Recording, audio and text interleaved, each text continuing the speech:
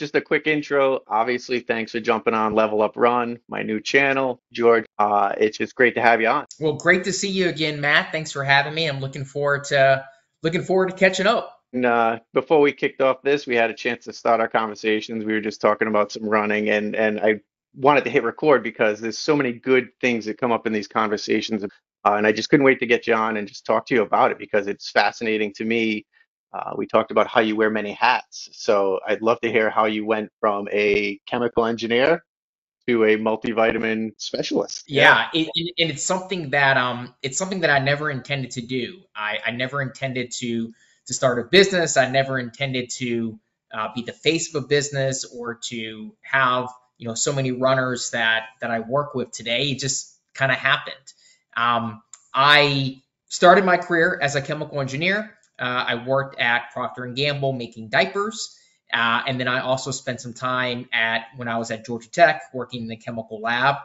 And then from there, just sort of migrated. So did engineering for a while. Then I moved on to operations and other parts of the business. And that was sort of what I was doing. And right when I turned 40, I started paying a lot more attention to different aspects of my life. At that point, I had kids. And so the only hobby that I kept was running. So running was the big hobby that I had. I started paying a lot more attention to nutrition, and I put together a really good nutritional program. I was eating well, I thought. Could be better, but I was also taking a bunch of different supplements. I had a supplement routine of about 8 to 12 different bottles, and it worked great. It was exactly what I wanted to go do, but it was cumbersome. There's a lot of bottles, taking up cabinet space. It took up time. It took up money. Things were rattling around in the gym bag. And I said, I should be able to simplify this. I have the background from my time as an engineer that I could be able to make this a little bit easier. And so I sat down, wrote out the formula that I thought would make sense for me as a runner, because most vitamins and supplements aren't geared for runners. They're geared for just the everyday adult. And that's a great market to go to because there's a bunch of people that can all benefit from it. But runners are different. We sweat more, we move more, we're more active, we work our muscles and joints harder than just some other people that aren't runners. And so I thought, well, I could design something that I needed as a runner, and that's what I did. So about 5 years ago, I made 48 bottles, which was a 2-year supply just for me. And then one Thanksgiving about 5 years ago, I distinctly remember it. I put it on Amazon just to see what would happen. And a lady purchased it. And I thought it was the most crazy feeling in the world that someone was interested in something that I made for myself. And it turns out there are a bunch of people. There's a bunch of runners that can benefit from it, that have benefited from it. Fast forward 5 years, have sold over 3 million vitamins to thousands of runners across the US. And that first customer is still a customer. And you hit so many nails on the head with that conversation, just the intro right there, because I, as a runner, as someone who's worked out, and as somebody who's chased the dream of whatever, I have shelves of multivitamins that have expired. I have all the other stuff that I have tried. I have bought bottles that were $10, $30, $50, whatever, and taken a few and been like, this isn't for me. And that's part of it. It's runners and people who are become this elitist in different level of raises are just the 5K or just somebody who just wants health. We're so hyper focused. The reason I came across you was just that. I wasn't settled on what I had. I just knew it wasn't right. So I continued looking, and then, just that you're in the field, that you are a runner, that you understand and that you geared this towards running really locked it in, like, okay, here's something I really want to try. And that was a huge point for me to jump on board. I guess the transition from chemical engineer into multivitamin, there had to be a little bit of a learning curve there. There had to be a little bit of a, how do I get from an idea to a proof of concept? How was that formed? It was very difficult because, like I said, I wasn't trying to start a business. I wasn't trying to build anything. I was just trying to make something for myself. And so it took probably, or maybe almost 2 years to go from the part where I wrote down what I was looking for to be able to bring it to life. It was important to me to work with someone that was US based. And so that became a key part of it. And then also use great quality ingredients. And that was difficult to find. But eventually, and I was working. I had a full-time job. That's what I was doing. I had a family to take care of. That was sort of the focus. And so it took a while. It wasn't a huge, it wasn't a lot of urgency, but eventually I was able to pull it together and created it and, found a great manufacturer, was able to bring my product to life. And like I said, I only made 48 bottles just for myself because I wasn't trying to scale an enterprise. I was just trying to scratch my own itch.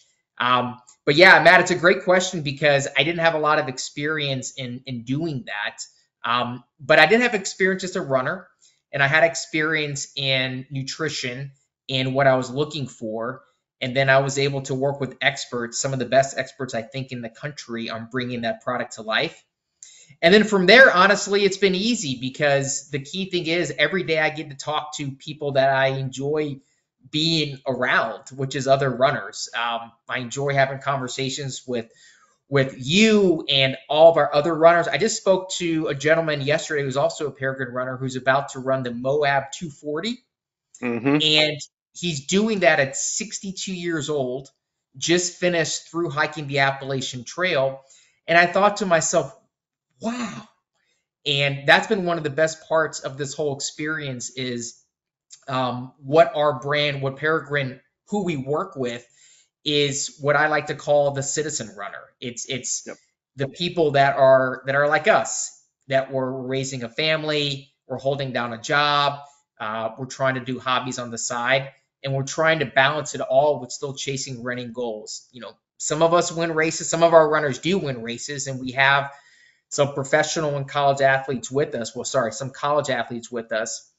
And that's great. But most of us don't do that. We're just trying to balance it all together. And one of the things that I love to do is put a spotlight on those stories and hear from those runners, because to me, I think those are the real heroes, the people that are able to do all the things that they do and still find time whenever to go run. That's really, I think, the story to be told.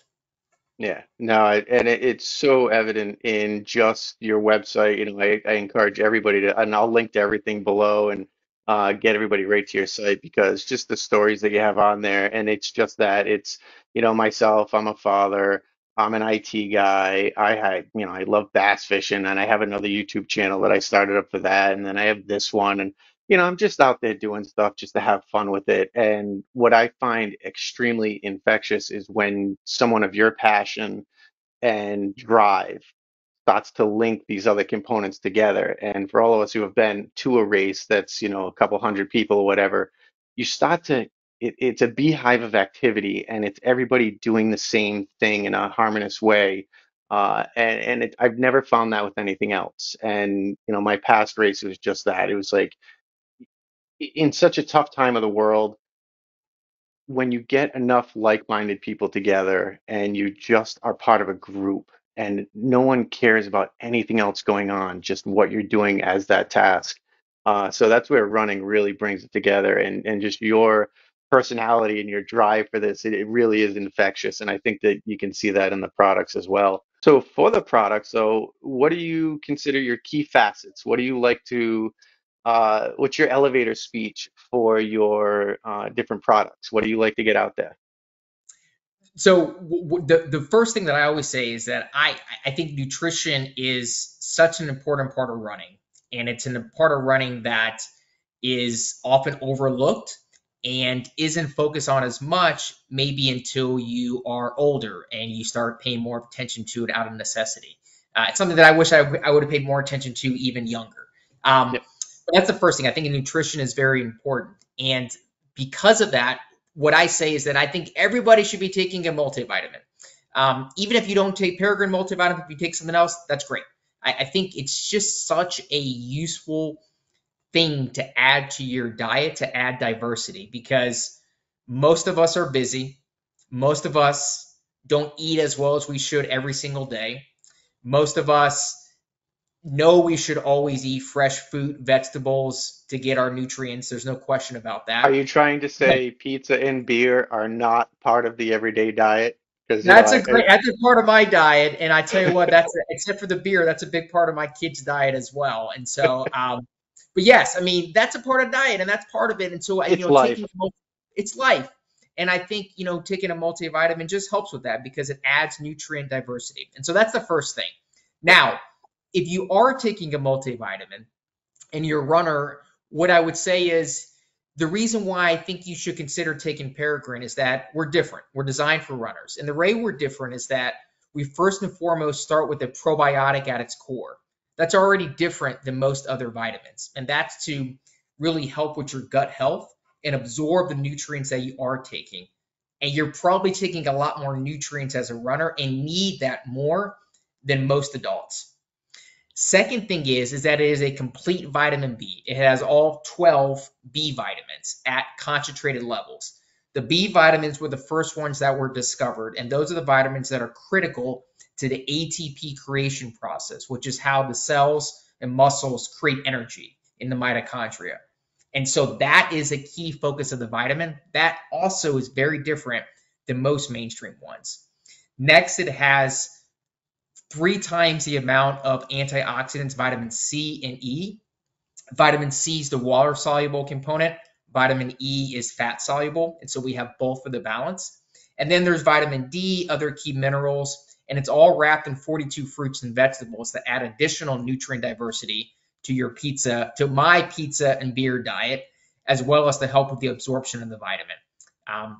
GMP certified quality ingredients. We publish our transparent ingredients on our website for anyone that's interested in our product, are formulated and bottled in the United States.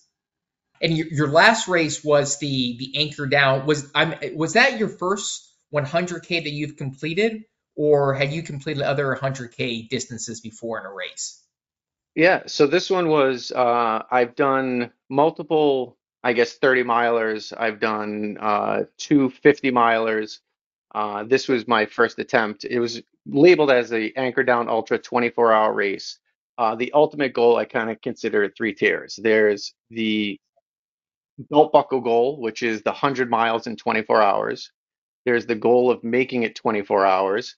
And then there's beating whatever you can beat in 24 hours. So to be considered an ultra for this event, you had to complete 52 miles or 50 miles or more. So for myself, what I ended up doing was I completed a 100K, which is about 62 miles. We started at 7 p.m. at night, carried through the night, and I think I wrapped up probably around 11 o'clock. I had 50 miles by 7 a.m.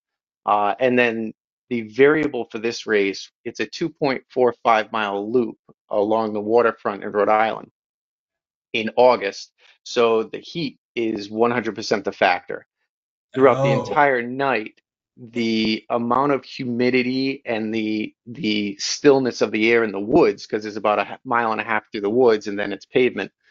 um it was just, I was pouring sweat, just I could feel it oozing out of me. I was drinking more water than I probably drank 2 gallons of water just through the night. And then the morning, the sun cracks and it's that high heat. So as it continued to that lunchtime hour, I hit my goal of 100K, and I was quite content with my goal. I achieved it, my personal best, and now I can actually assess and say, how do I get to my next goal?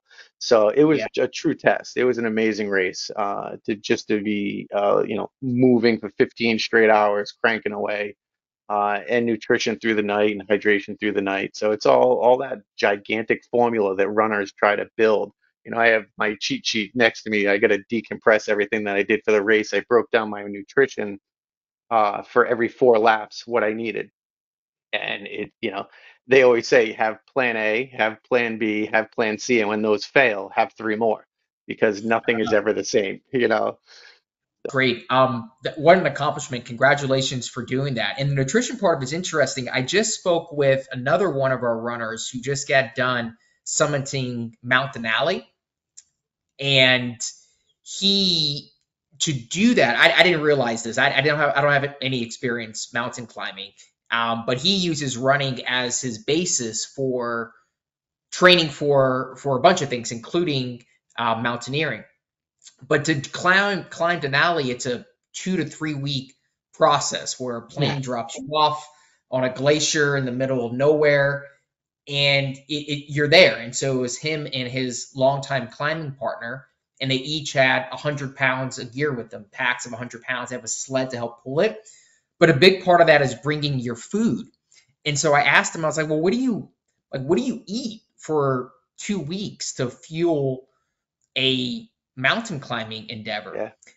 And what he said to me was that he's like, honestly, it's not the most healthy stuff in the world. It's very high fat because a gram of fat has 8 calories compared to a Yep. gram of carbs. And so it's just slow release energy. And I thought that was really interesting. And so I was going to ask, a big part of running ultras is the nutrition. That's sort of like the other leg of it, is that at that point you have to eat. You have to put calories in your Yep. body. So how do you think about the calories that you eat on an ultra? Is it like, would you have a steak, or is a protein intake a bad idea and it's all sugar, but can your stomach handle all sugar? So conveniently enough, like I'm saying, I'll see what I got here. If this is the bin, I got all my race gear that I took out of the car.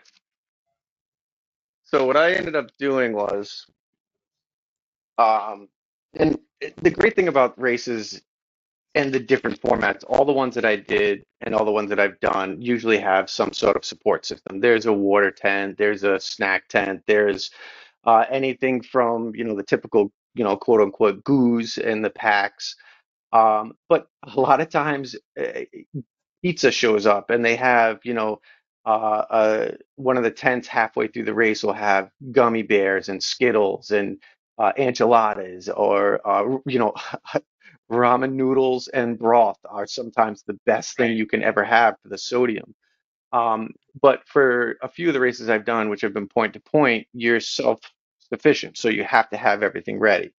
So what I ended up doing for this one, this is the aftermath, but it's just a list of my laps and the times projected to be on them. And then I Yeah. had numbers corresponding, well, the numbers corresponding with each one. In my race bin, what I did was I lined them up with the lap number and the time that I should be there, so I knew plus or minus. And then my different fruit packets with electrolytes, with Advil and some. But I balanced out the sodium. I balanced out the caffeine, because that's another one you have to, caffeine's a natural accelerant for the, getting through these races. But I really started to look at where the typical highs and lows. And then, to be honest, mixing in with this was the base. I always mix in real food. I love, they're called naans. They're like the stone crushed bread with the hummus. Mhm. That's like one of my go-tos during races. Most of my friends have fun with me because I always have a clementine in my pocket. I live on clementines. Like I'll just pull it out and eat it while I'm running because they peel and eat great.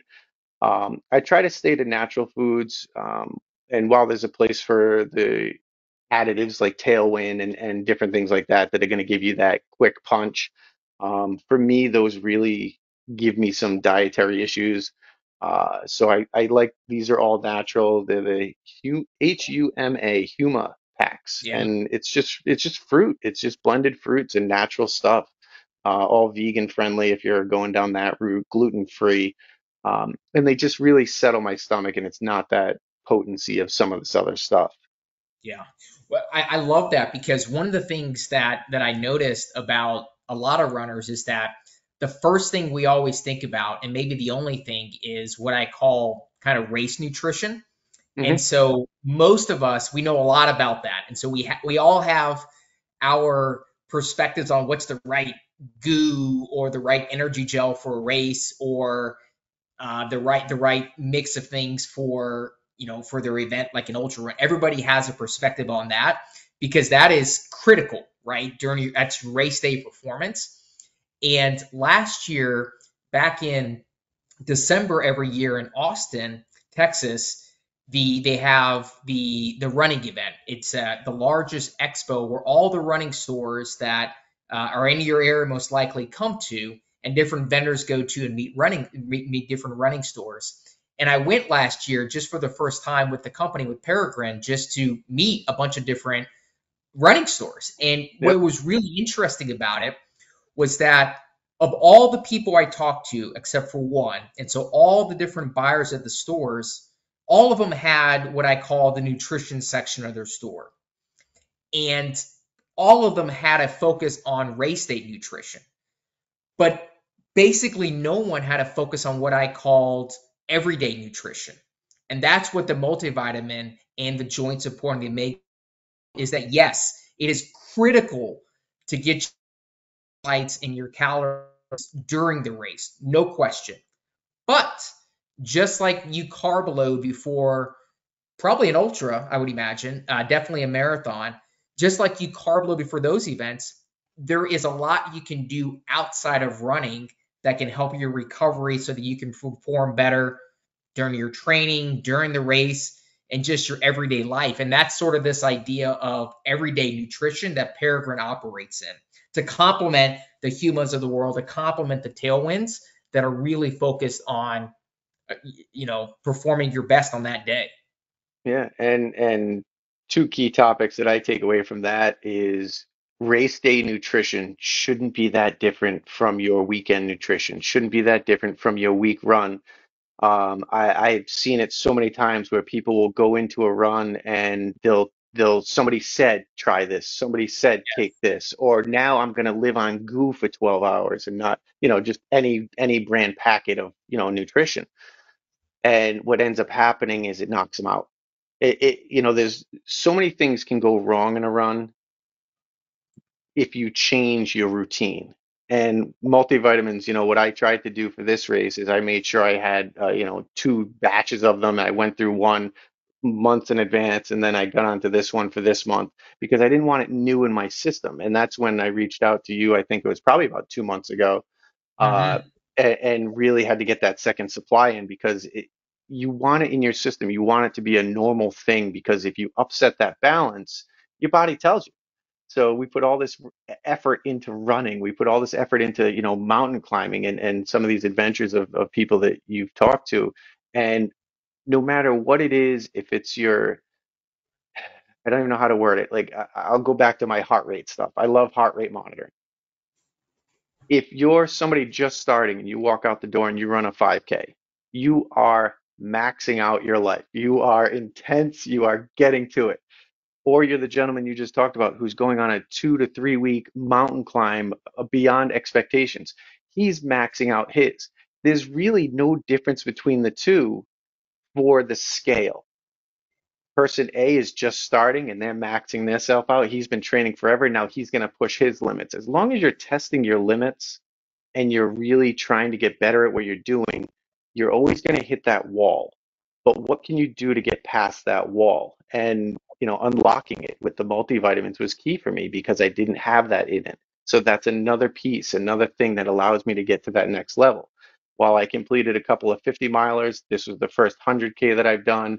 Now I can set my sights on what's next. And you're in the race, I'm never going to do this again. Why would I do this? And then you get home and you're like, okay, what can I register for? What's out there? Or am I Yeah. going to do this one next year?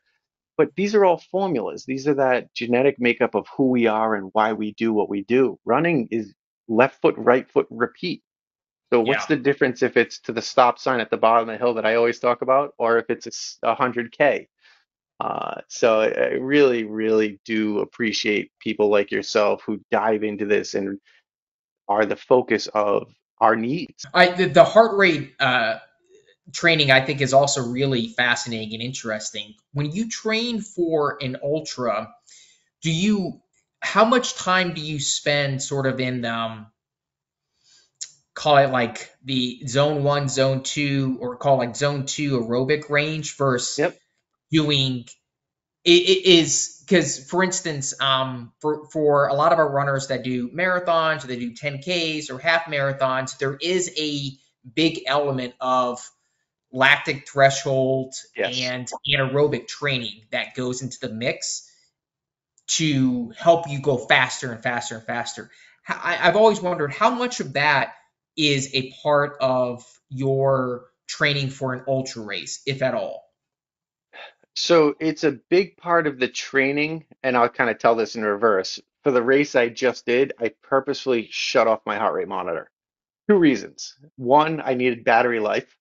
to make sure I didn't exceed the capabilities of the watch. But two is that I've trained with it for so long now, I almost know where I'm at when I'm there. When you are training, you want to train to the point where you know your highs and lows and you want to ride that center line. But when you're running the race itself, this one is a very strict 24 hours. You have to cross the finish line at 24 hours or that last lap doesn't count. So if you're going for the 100 miler and you have, your lap times are, let's say, creeping up to 45 minutes or whatever, and you're not starting at that right interval, you don't even start the lap. It's not going to count. Mm, Um, so for me, I didn't have that concern because I was within the time thresholds, and I knew I was hitting my limit, so it was just part of it. But back to the training regimen with the heart rate, you have to know your max. So doing some hill intensities, doing some sprints, doing something that really when you stop, your hands are on your knees and you're keeled over and you're like, that's it. That's your peak. You hit it. Now trying to figure out, okay, if I go out and I have a lesser intensity workout for a longer period in time, how can I sit at 145? For how long can I sit there and kind of get that pace? I feel like for myself, at least with heart rate, when I realized what my max was, it allowed me to then create a baseline of where my intensity is. So I have some trails over by me where, you get out of the car and the first thing you got to do is run up a hill. And it's like, oh God, And as I started to watch those, I would say in the beginning of the season of training, or, if I took a break or whatever, I'm hitting 170, 172, 168, and I'm there as my training progressed and I mixed in multiple workouts and started coming full circle, I started to realize that, wow, that same out of the car start at that same location now is 155, 160, 155. And then the other key component for me is, yep, that's a hill. What happens at the top of the hill? So before I was at 170, I'm cranking away, and then it's 170, 170, 168, 160, and staying peaked. Now I get to the top of the hill, I'm at 155, 160 at the most, and then it's boom, right back down to 145. So yeah. getting your rhythms to come down is just as important as to know when they're high and when they're low. Now, ultra running is all about that endurance factor of how long can you go at that intensity. And different races have different, terrains and all that good stuff. But realistically, your baseline should be that I can walk, I can talk, I can breathe. I'm not overexerting, and that's the baseline. That's where you just want to stay. There's ups and downs, but it's trying to find that balance. Yeah, that's a great explanation. Yeah, understanding that you have to first know what your max is before you can set your different zones. That makes a lot yeah, of sense. And I've had the experience before where knowing what my heart rate could be for an effort, and if I'm not there, I may be in a race or something, and I'm thinking to myself, oh wow, I'm really tired. This is the best I could go do. But my heart rate's like, well, is it? And sometimes it's a nice little coach to be like, no, maybe you actually could put more out there because your mind's getting in the way or whatever it might be, but your body's telling you actually no, we can work harder. But if you don't know what your max is from doing this different effort, then it's hard to know what you're capable of yeah. if you've never seen kind of the peaks. And so I guess I never thought about that, but that makes a lot of sense.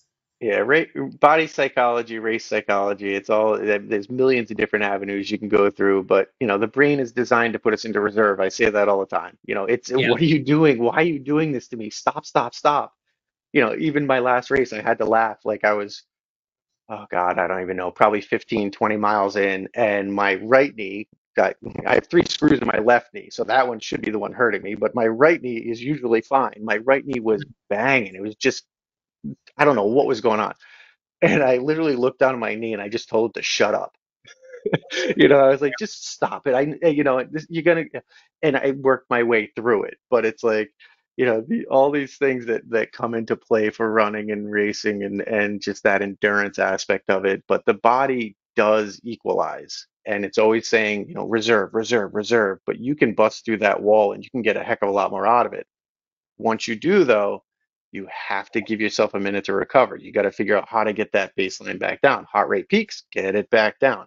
You can't stay up there because you'll leave in an ambulance. Yeah. Yeah. I love that story of kind of just telling your body to stop.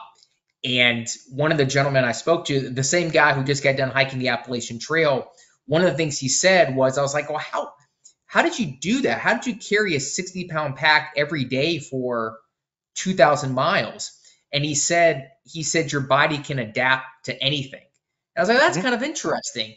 And he's like, it can adapt to carrying a 60-pound bag for 2,000 miles. It can adapt to hiking, climbing a mountain for 2 weeks. It can adapt to doing a 24-hour trail race, and it can adapt to sitting at your desk all day and doing nothing. Yep. And it does. And I thought that was really interesting when he said that last part, because so many people will just adapt to their situation. And sometimes you can go outside your comfort zone. Like, for instance, I haven't run an ultra marathon yet. And a big part of me says, well, I could never go do that. That just seems really hard. How could I ever go from, having run no more than 26 miles to running like you just did for like that just seems crazy to me. But to your point, your body can adapt to it. It can adapt to the training. There are people who've done it before. There is advice that you can follow, which is Yep. one of the reasons why I love your channel, is because someone like me that was coming in have a lot of questions, right? I could probably sit down and list out 50 questions in a minute. And being able to having someone answer a lot of those questions for a beginner breaks down that barrier to entry and makes it seem more possible to do. It still seems really hard to do a 62-mile race. We're the only ones who put limitations on ourselves. It's That's the other yeah, piece of it. It really is. I still look back and at the races that I've done, and I don't even consider myself a runner, and I say that all the time, and I don't mean that like it's mainly because I didn't want to go into this race assuming I was going to complete it, because that to me would have been not right to the ones who train at that level that is beyond what I can train at. I'm the one running, after I put my daughter to bed, I right. go out and I run at night, or I wake up at, 5 and I go for a run, or, it's in between and I'm doing segment trainings just because that's what I can do. And just to be able to accomplish something in that feeling at the end of it, it's fuel for the fire. You said yet, so I think the seed might be planted where you could be looking on the horizon. It's planted. And It's planted. it's just that thing, my next race, it's the Pemberton 24. So it's a 5K every hour for 24 hours. And every 5K that you complete, yeah, Wow. so every 5K you complete, you get a point. So you could do, whatever you want. So we have my gym crew, we have a group of, I think, 10 or 12 of us going down to this race. And it's just a fun one now. So it's like you pick those, and then I always talk about the Fit Challenge, a small circuit up near me that I love. It's actually held at the Cumberland Monastery up in Rhode Island, and it's a 5 mile loop that you do, and it's just the same people are always jumping in, and you're in the trails talking to people, having fun with people, and it's that camaraderie, and you don't even know you're putting on miles at a certain point. Yes, I always call it the bucket of suck. The bucket of suck is always there. There's always the hill. There's always that thing. But you lose yourself in the run. And somebody, as I was talking about this past race, had asked me, "What did you think about for 15 hours?" And I It's a really great had question. to, I really had to pause because so much went through my head. But at the same token, there was that Nirvana time span where I was just going. I mean, I didn't even listen to music for 6 or 7 hours. It was like I didn't want to put it in. I didn't want to lose the run. I wanted to be part of it. And it was just like that chill feeling of just kind of locomotion and movement and just being in tune with what's going on, and it's such a hard thing to find now with all the craziness of the computers and society and all the stuff in the news, and to be able to lose yourself for a little bit. is extremely valuable. So that Yeah. was it was a hard question to answer. I'm like, I don't even know. Like there was hours where I might not even have thought of anything, but I was in the moment. Yeah. And maybe that's how it should be, right? Yeah, Maybe our brain shouldn't always be filled with thoughts and thinking about something. Maybe that busyness, if we can leave it behind, whether it involves having to do a race like that to find a state of calm, or sneaking out the door at lunch to get a quick run in. I think that's one of the things that I enjoy about running in general, is just that's my time. That's my yeah, time to be with me, with my body, to be wherever I can be. And it's a time to quiet the mind if it wants to quiet, to let it run if it wants to run, yeah, but it's there. And it's just, it's become a nice common thread. I mean, if I think about, the last 20 years of my life, pretty much every day I've run. And so it's something that I've done every day for 20 years. And that's kind of cool when you think about it. It's kind of like waking up and eating. yeah. It's a neat It's not a thread. bad habit. Yeah, yeah. Could be worse. Could be worse habits. Well, I definitely one more question for you. I guess this one is definitely what's next for you? What's next for the company? Are you content with, I guess, taking what you have now and growing it, keeping it? Sometimes when things get too big, obviously it's not the greatest, but like, what do you see your focus and where do you see it going? Both great questions. For the company, the vision is to continue to expand awareness to other runners in the United States. And we have so many runners that run with us today that generate so many great stories that we put back into the community. So it's this wonderful flywheel. And so almost all my efforts are spent on how can I let more people know about Peregrine as a company? How can I let people know more about why it makes a lot of sense for your routine to take a multivitamin? And so that's sort of the main focus. And then personally, I have goals too. My current goal, I don't know if I'll get there, but I'm going to try. But when I first started running and I ran a marathon, it was close to 4 hours. And I remember thinking to myself, wow, I was never, a runner or a fast runner, but it'd be great if I could qualify for the Boston Marathon one day. And so I've done that. I've run the Boston Marathon. I've qualified now 5 times or 6 times, something I never thought that I could go do. But my current goal is I want to qualify to run in the New York City Marathon, which is a little bit harder than the Boston qualification standard. And so that's my current focus. And I ran my last marathon and I missed it by 3 seconds. And Oof. so I think it's possible that I could go do it. I just have to have a good training block and a good day. And that would be the kind of the next big goal for me that I'm trying to put together. So um, I'm looking at maybe something. I don't run well in the heat.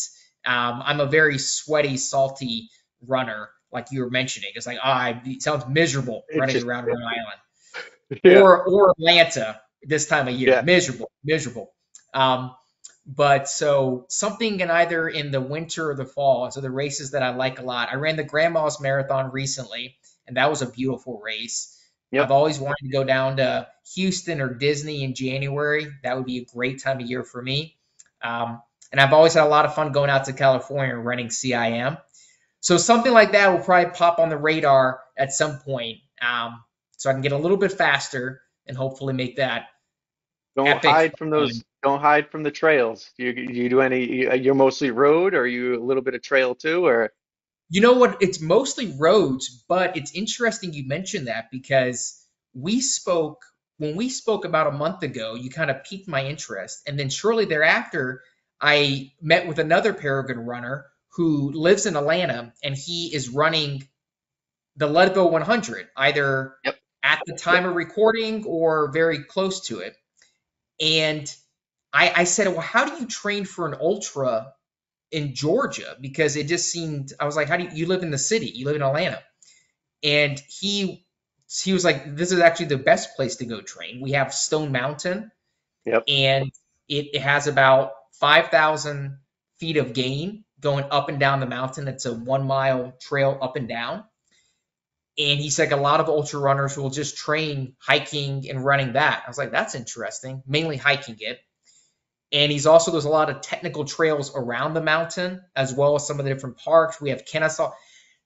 It's one of those things that I never realized. It's like until you actually sit down and think about it, you never realize all the different potentials that are out there. And so I've been thinking a lot about it. We're headed up to Kennesaw this weekend for a soccer tournament with the family. And I'm like, maybe I could sneak out and do something up there. So, I will say trail running made me a better road runner.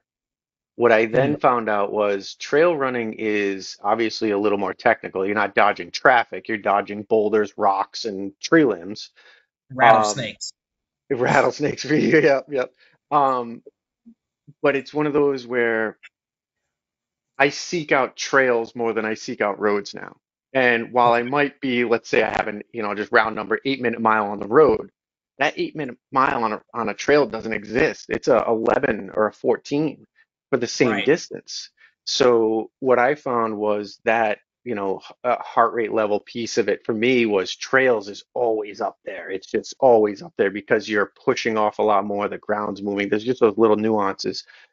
But when I get on the road, I feel like my legs open up and I'm like, wee, so it's definitely one of those where I encourage all, and it's better on the knees for me. It's better on the ankles. Um, and it's cooler. You get under that canopy, you get a little bit of shade, and survival mode. But I highly encourage people to get in the trails and take advantage, especially if you're hitting that wall with your road runs, mix in right. a trail run here and there, and you'll notice a difference. I'm gonna try that. How would you suggest that? Let's say I have a an hour easy run one day in the training plan. Would you suggest taking one of those easy runs and going to the trail and keeping the time the same, even though the distance will be less, or keeping the distance the same because and just say, hey, it's going to take longer? Um, I think it's indifferent, to be honest. I think if you're a outdoor road runner and let's say your Wednesday run is a 5 mile run around the neighborhoods, if you can go find a trail and do 3 to 5 miles in the trail, you're going to see that your overall exertion is about the same.